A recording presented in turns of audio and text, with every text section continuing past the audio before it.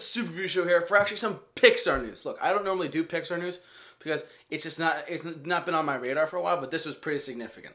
So Incredibles 2, for those of you who don't know, Incredibles 2 has had a release date in 2019, and Toy Story 4 was coming out in 2018.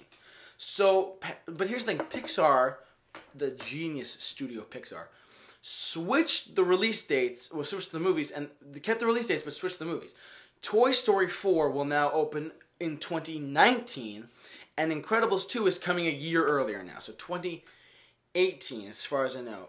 The link for the movie guide or whatever, the movie schedule, is in the description of this video so you guys can check it out on your own. So you guys can see that I'm not lying here, but I did look this up, so don't worry, you can go check that out right there.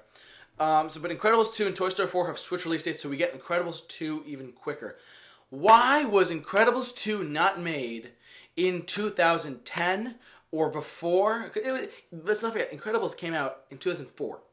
It's 2016. It's been over 12 years since Incredibles was in theaters. And it's one of the most beloved Pixar movies, and they haven't made a sequel to it, but they made Cars, Cars 2, Cars 3 is in production. I remember the day. When they announced Incredibles 2, they also announced Cars 3, and I was ready to explode with both excitement and disgust. I hate Cars so much.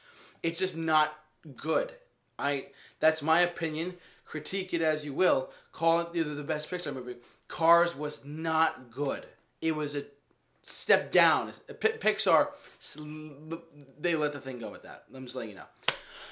Enough of me ranting about that. But yes, Incredibles 2 and Toy Story 4 have switched release dates. What do you guys think about this? Are you excited that Incredibles 2 is now coming a year earlier? What do you guys think about this? Please leave all your thoughts on this in the comment section below. I'd love to hear your thoughts. But for all of your Incredibles updates and Toy Story updates and Pixar updates, keep it locked in the Super Review Show. J-Man, off to work.